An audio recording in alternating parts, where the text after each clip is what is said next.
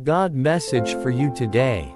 I know how tough it is to pray through a messy, hard, complicated situation and not see answers. That's why I want to encourage you today to keep praying. It may take a while for you to see God answer your prayers. But don't miss an, in the meantime, answer you can receive right away. Philippians 4:6-7 reminds us of the immediate answer to every prayer. Do not be anxious about anything, but in every situation, by prayer and petition, with thanksgiving, present your request to God. And the peace of God, which transcends all understanding, will guard your hearts and your mind in Christ Jesus.